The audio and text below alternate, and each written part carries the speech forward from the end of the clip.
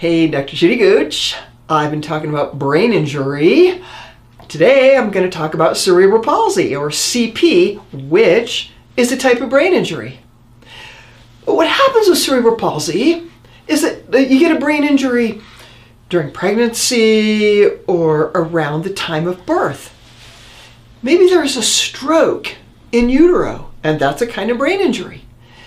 Maybe there's not enough oxygen around the time of birth. And if the baby doesn't get enough oxygen to the brain, that can cause brain injury. Babies who are born really premature are more likely to have cerebral palsy. Now, cerebral palsy affects people in different ways, in part because different parts of the brain are affected. Sometimes it's super severe. You can't walk, you can't talk, you need a feeding tube to eat. But a lot of people with cerebral palsy, it's really mild. They just maybe walk a little bit on their toes. Everybody with cerebral palsy has some difficulty with movement.